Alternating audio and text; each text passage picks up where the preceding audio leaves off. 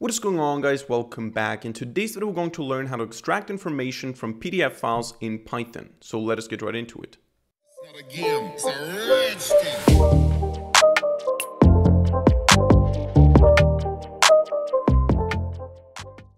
Alright, so when preparing the code for this video, I wanted to find a solution where I can use just one simple Python library to work with PDF files, to extract tables, to extract images, to extract text, and so on, all with one simple library. And even though I think it's possible to do all this with one of these libraries, I figured out that it's better or easier to use different libraries for the different use cases. So if you want to extract images, there's a library that makes it easy for you. If you want to extract text, there's a library that makes it easy for you. And if you want to extract tables, there's a different library that makes it easy for you. So we're going to do in today's video 3 sections where we use 3 different Python packages to do 3 different things with PDF files. If you're working on a huge PDF parsing project, maybe you should not rely on many libraries, but use as few libraries as possible. So maybe you should go deeper into one library and figure out how to do all the things with one library, or even develop the process from scratch. But for this video today, we're going to look at 3 different packages because I think a lot of you guys will be interested in simple approaches.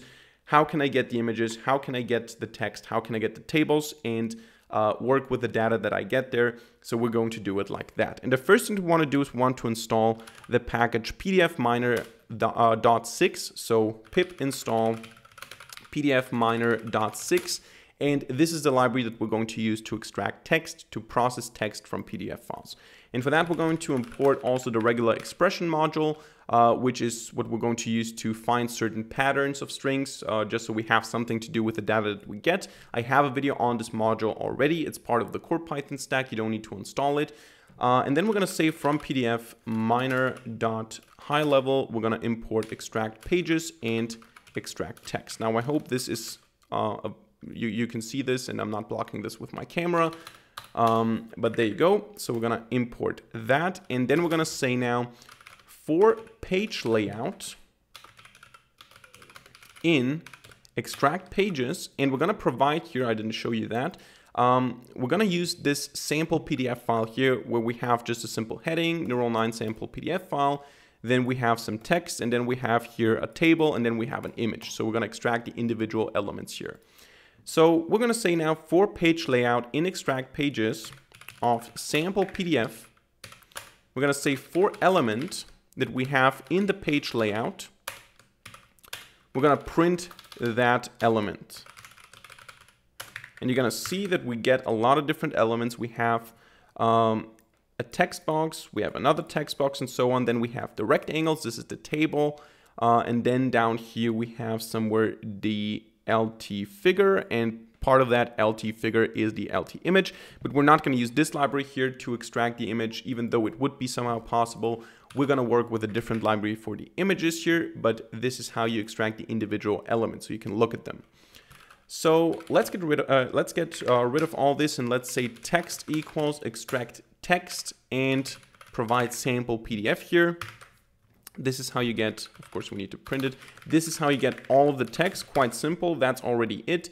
You get all of the raw text here, also from the table and so on. And now we can apply regular expressions. We can filter manually. We can do whatever we want with the text. This is actually all you need to do to get the text. So you don't even need to have the extract pages unless you want to go page by page and extract the individual elements. You can just do extract text from the PDF file. And now we can do stuff like the pattern is going to be re.compile. So we're going to compile a simple pattern, and we're going to say we want to find, for this we're going to add an R here. We want to find anything that starts with a lowercase or an uppercase character, at least one of those, and then is followed by a comma, exactly 1 comma, and then followed by a space, exactly 1 space. So this is a regular expression. We say any letter that is uppercase or lowercase, at least 1, but as many as we want, followed by by exactly 1 comma, and followed by exactly 1 space. And now we're going to look for that pattern in the text, and we're going to say matches equals pattern.findAll,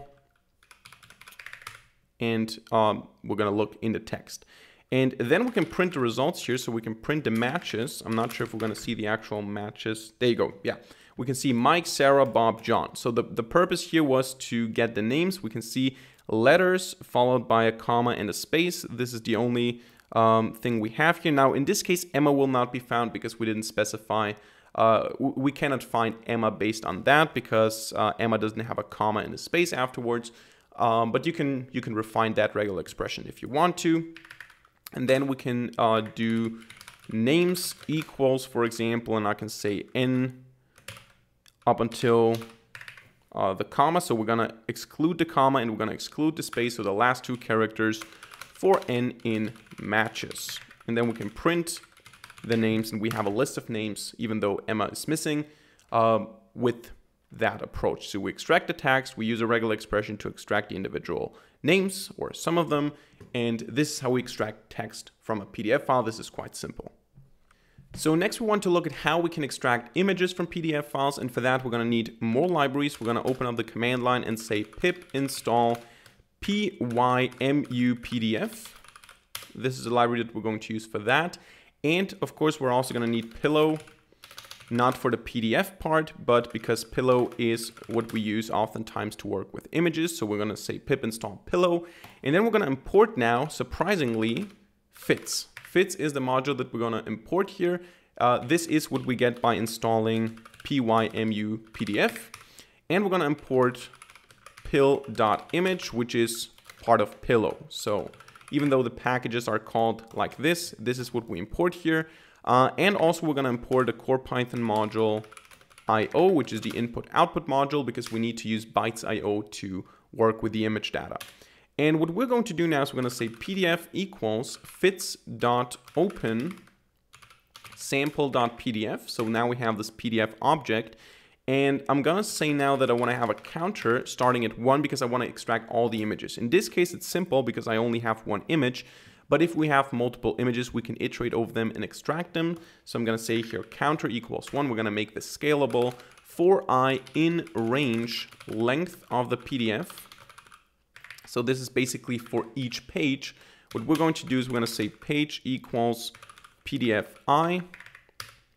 So length PDF gives us the amount of pages. In this case, again, only one page, but if we have many pages, this is going to iterate over the pages. So we get the respective page, and then we say images are page.getImages. So we get all the images from that page, and then we iterate over the images. So we say for image in images.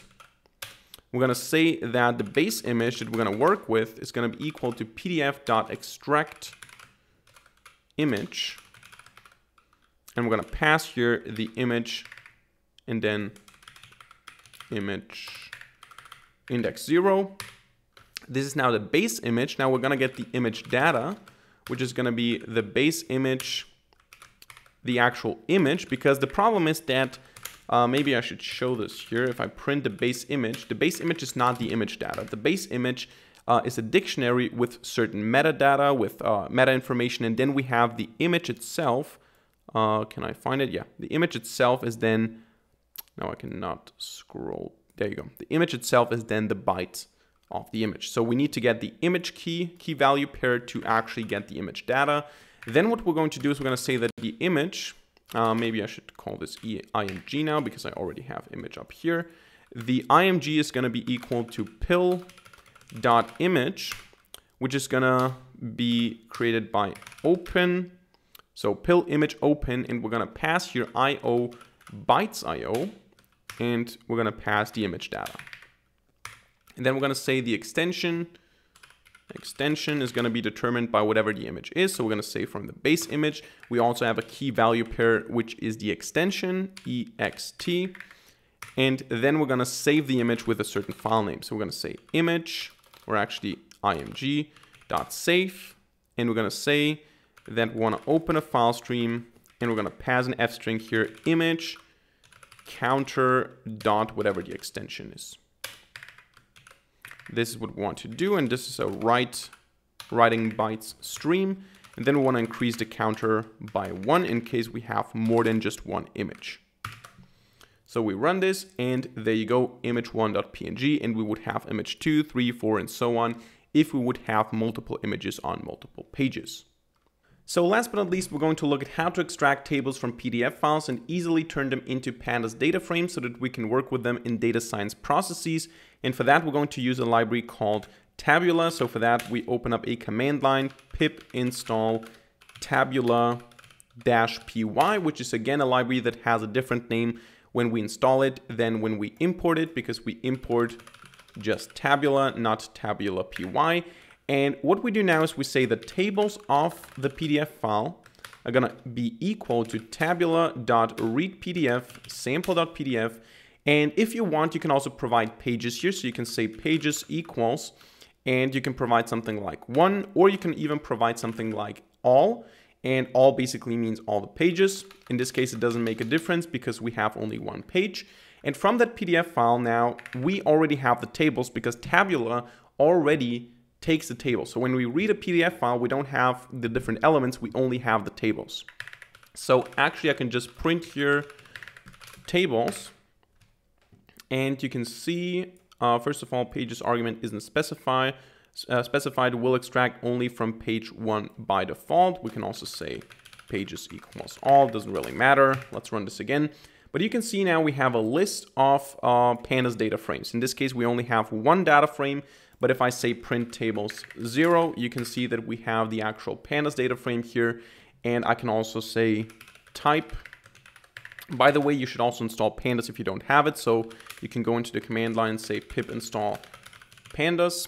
But you can see here that the type of what we get from Tabula is pandas core frame data frame. So it's a data frame that we get here, which means that we can store it now. We can say df equals tables 0, and we already have the data frame. We can go ahead and print it again, and we can use the functions. We can use the methods that we can use on ordinary pandas data frames. We can also filter the data by saying data frame is the full data frame, and we want to get the entries where the age is above 30, for example. So data frame.age above 30. And then we get a limited output. So that's probably the easiest of all the three. So images was a little bit more complex. Getting the text was not really complex. We just had to extract it. But this is very, very easy. You just say read PDF, you provide a PDF file, and you get a list of pandas data frames. This is very convenient. And if you have a PDF file with a lot of tables that you want to process in a data science project or something, this is a very useful library. So that's it for today's video. I hope you enjoyed it and I hope you learned something. If so, let me know by hitting a like button and leaving a comment in the comment section down below. And of course, don't forget to subscribe to this channel and hit the notification bell to not miss a single future video for free. Other than that, thank you much for watching. See you in the next video, and bye.